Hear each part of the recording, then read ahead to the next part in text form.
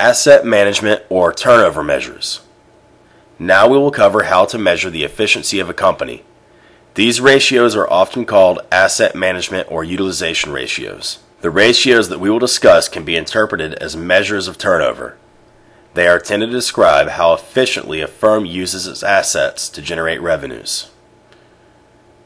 The inventory turnover ratio.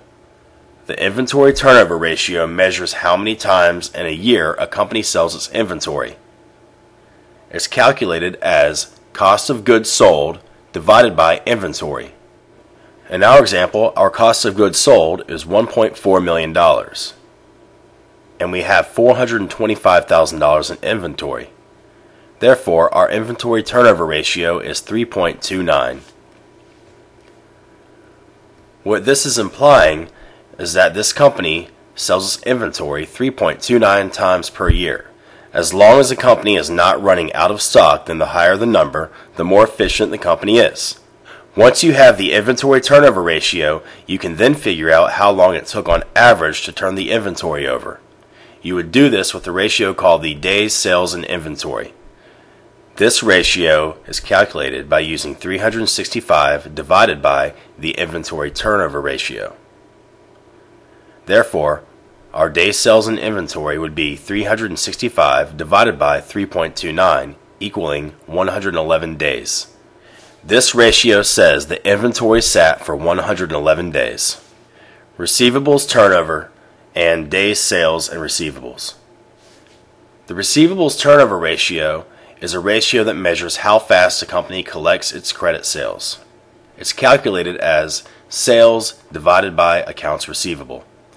In our example, we have $2.4 million in sales, and our accounts receivable is $187,000. This gives us a receivables turnover of 12.83. Loosely, this is saying that we collected our outstanding credit sales and lent them out again 12.83 times. Days sales and receivables.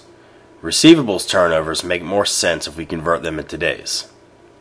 Therefore, we can do 365 days divided by the receivables turnover, and this would be our days sales and receivables.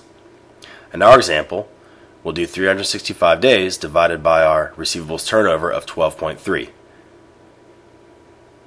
This says that on average, we collect our sales in 29.67 days. This is often called the average collection period. This ratio also implies that there are 29.67 days worth of sales outstanding.